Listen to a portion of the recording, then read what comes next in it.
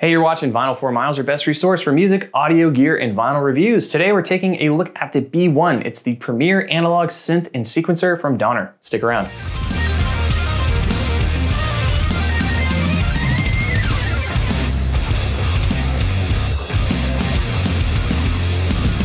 Hey guys, welcome to the channel. My name is Michael. This is Vinyl 4 Miles. What we do here is audio gear, music gear, guitars, vinyl, pretty much anything having to do with pro audio or my hobbies, I'm gonna bring you content. If that's something you're interested in, go ahead and hit the subscribe button and bell notification while you're at it.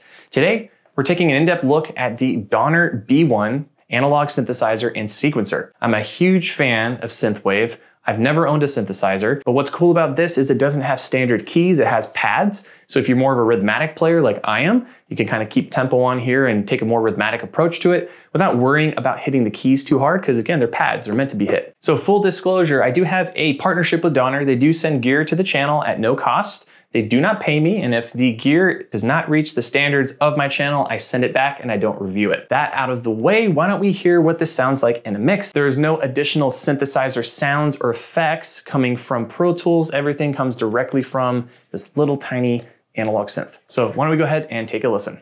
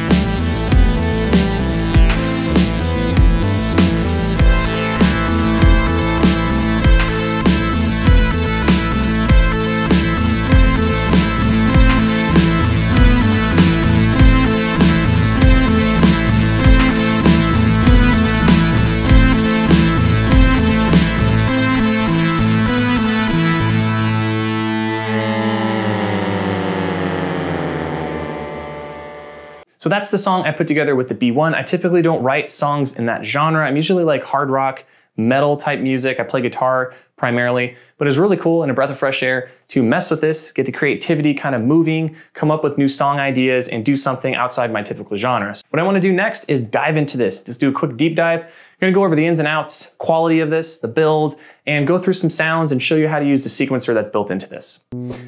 All right, guys, so here we have the B1. Let's go over the ins and outs. I'll try to make this quick.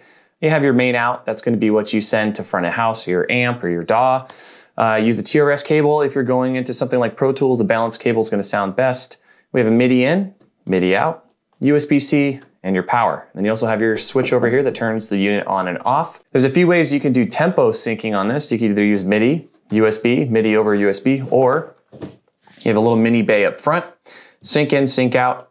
Auxiliary in, like if you're using it with a DJ setup or something like that and you want to take audio in, you can, or if you want to jam to some beats, definitely you can use the aux in. We do have a headphone out too. So we have 1, 2, 3 switches up here.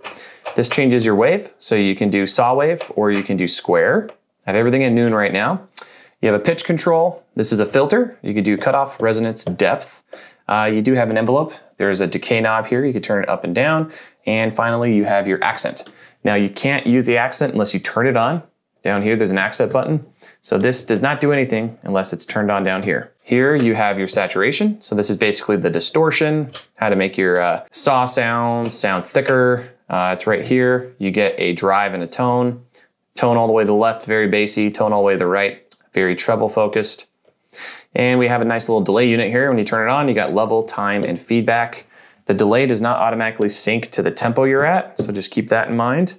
You could turn the level up and down. Oh yeah, finally we do have the master over here, which is this nice big plastic knob. All the knobs are plastic, a little cheap.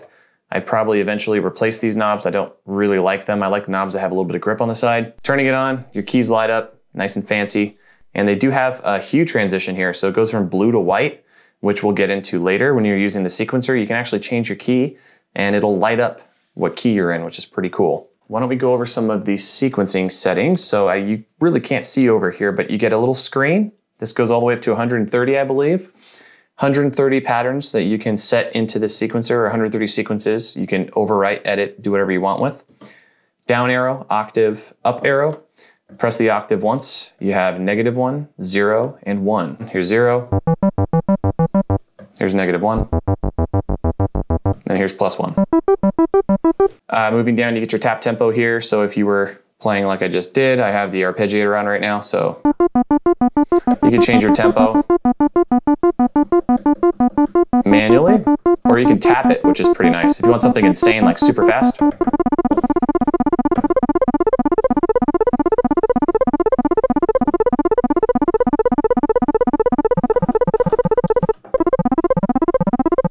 Pretty crazy, or you get something super slow.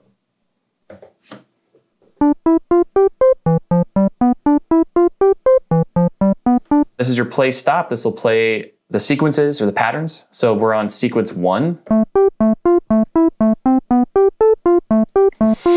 If you press up, it'll go to the next sequence automatically as soon as it's over. So when it hits that number 16,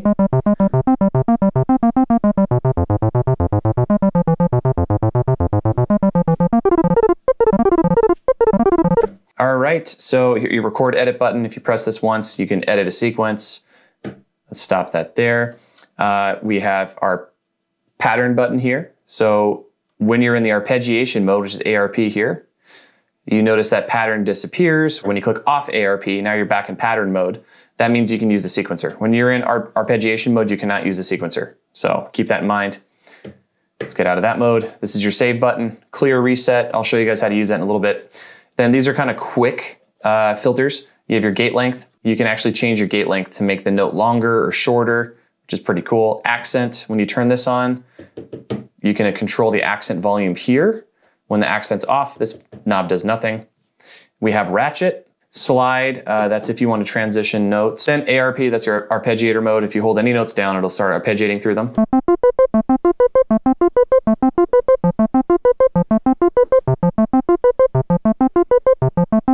Literally, you can just start arpeggiating stuff on the fly, which is cool. And then finally, we have our hold button. Hold does exactly what you think it does. It'll hold it for you. The hold feature is something I love to use. It's really great. So now that we've kind of gone over the layout, I've gone over how you can set up your settings here. Why don't we not worry about the patterns, not really worry about how to get into the sequencer, and let's just listen to some of the sounds. I'm turning on the arpeggiator. I'm going to turn on hold because it makes it really easy to go through here and kind of mess with the sounds. We're going to go into saw mode. So let's hear what it sounds like. Everything's at noon. This is your pitch. It goes down a full fifth. So that's 5 notes it goes down. And it goes up 5 notes. Getting into your filter, here's the cutoff. I'm just going to start messing with the cutoff resonance and the depth.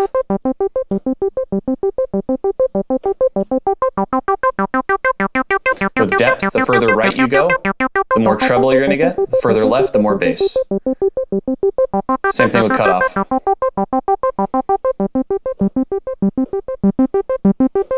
Let's change the octave and go down and get some bass sounds.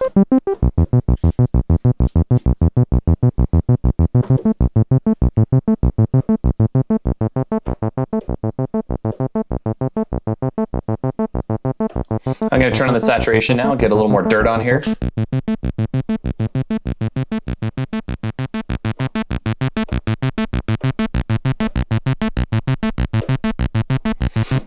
Now let's turn on the accent and kind of hear how it sounds.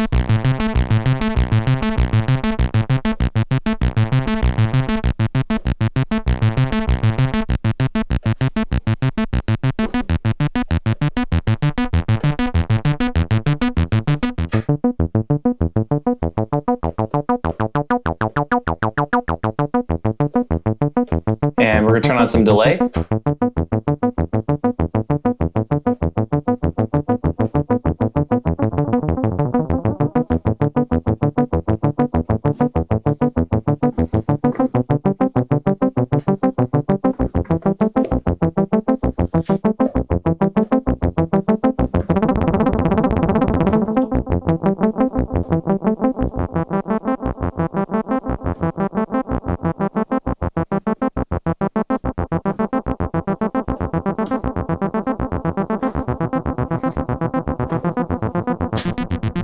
Okay, so now we're in square, turn all the effects off. Let's hear what this sounds like.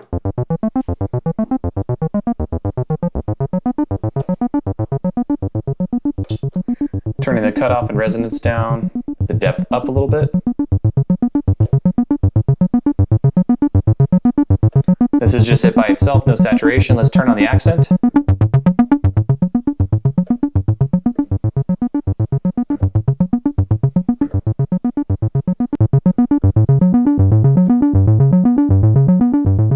I just turned the gate length up to 8. It's going to make the notes last a little longer.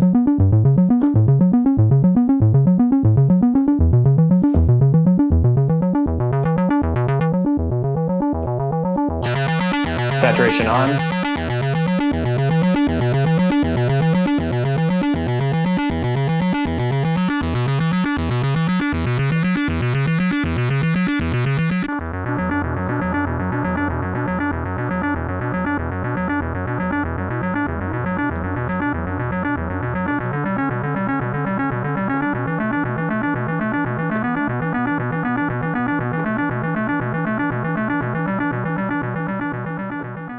Something cool you can do with the arpeggiator though is if you press it once, you can turn it up. So from 1 to 2 to 3 to 4 to 5 to 6, and that'll change how many notes it's actually going to hit.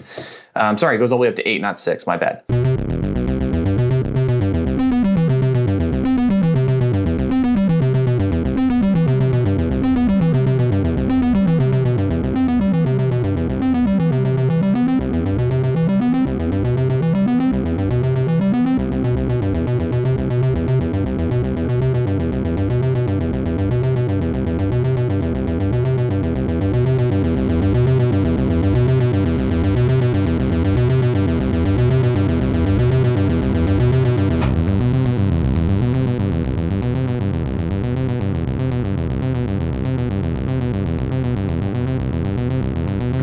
That was all just me doing a pattern, which is this,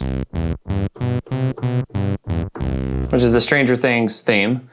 I just pressed all the notes at once. I used hold, arpeggiator, and I was just going through the different arpeggiation cycles that are built into this thing. So it's really cool. You could literally use this and set up your own little show. If you turn on ARP, turn on hold.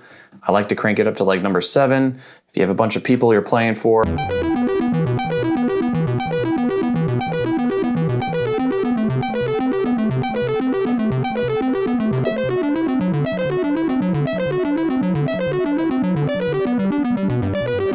You get the idea. You can mess around with this, play it live. It's freaking awesome. Why don't we dive into the sequencer? So that's the big thing here. Everyone loves sequencers. You can piece together your own notes. There's all kinds of cool stuff you could do with this. First thing you're gonna do is there's all these pre-made sequences you can go through in patterns, notes 1 through 16. So as you're watching it play,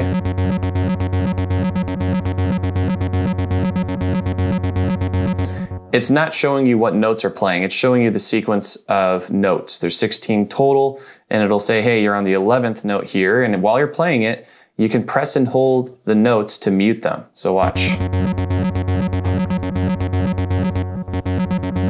Those two I just muted, 11 and 12. So I'm gonna mute 13, 14, and 15. So if you press and hold, you can add rests or mute notes. If you just press it once, you're going to change the key.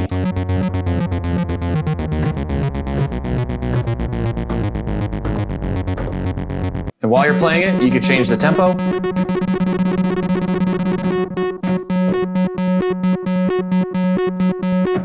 So now I'm going to show you what these little punch-in buttons do while we're playing the sequence here. If you press gate length and hold it, you can change the gate length.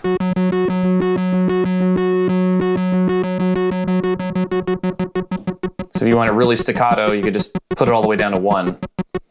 Or crank it up and have it transition between them.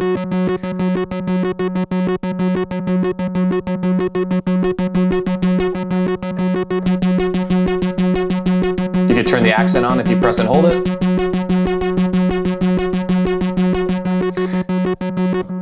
You could turn ratchet on if you press and hold it, so let's play it. You have to change the number though.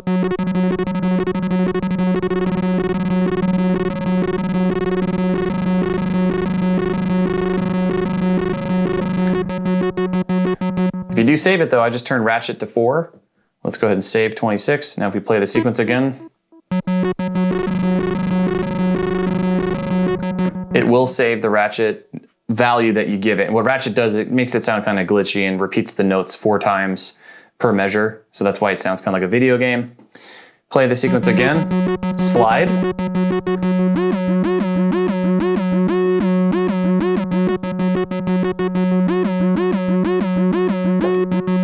Pretty cool. And ARP and hold do nothing when you're in pattern mode. So remember, ARP and hold only work if you're using that arpeggiator or if you're just using it as a synth. If you're in pattern mode, those two don't really do much. All right, so I kind of showed you the basic keys, what you could do with the patterns. Why don't we go in and create our own pattern now? So let's click Record Edit, and we're gonna press and hold clear. Everything wiped out completely for me, which is great. And why don't we just do the Stranger Things theme, since that kind of is what this does best. So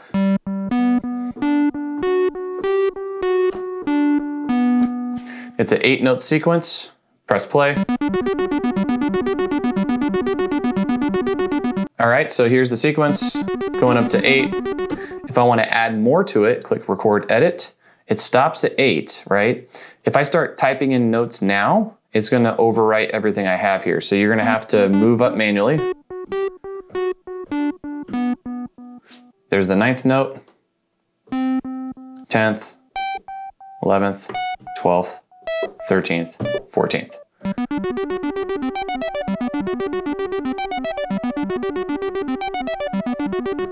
So why don't we start with another longer sequence here? So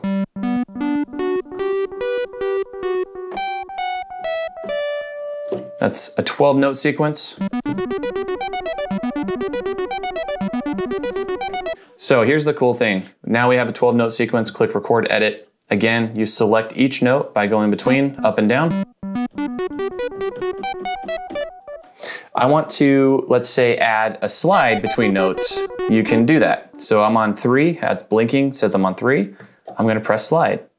Let's go up to 4. I'm gonna press slide. Let's hear what that sounds like.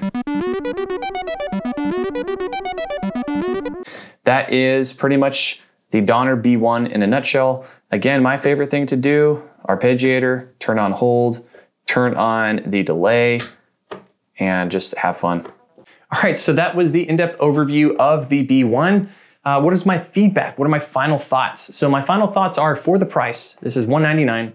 This is a clone of the Roland 303, but good luck trying to find a used one for $199. It's not gonna happen. For $199, if you could probably find a coupon and get it a little cheaper, I think it's 100% worth the money.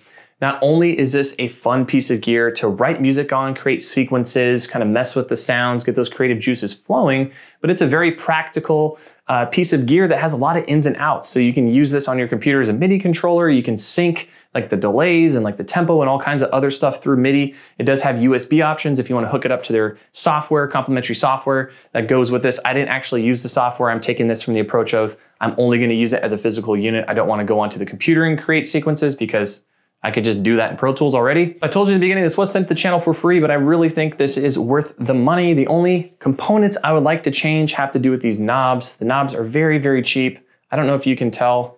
This is the #1 point of failure I can see, and the actual dial itself that you put the knob onto is also made of cheaper plastic. So I know they had to cut some corners to keep this at $199, but my feedback to Donner is maybe upgrade your knobs a little bit, something a little higher quality. But the switches feel great. They don't feel loose. The patch bay was fine. Your MIDI ins, MIDI outs. It does have 5-pin MIDI. So if you guys want something with a 5-pin MIDI on it, this has it.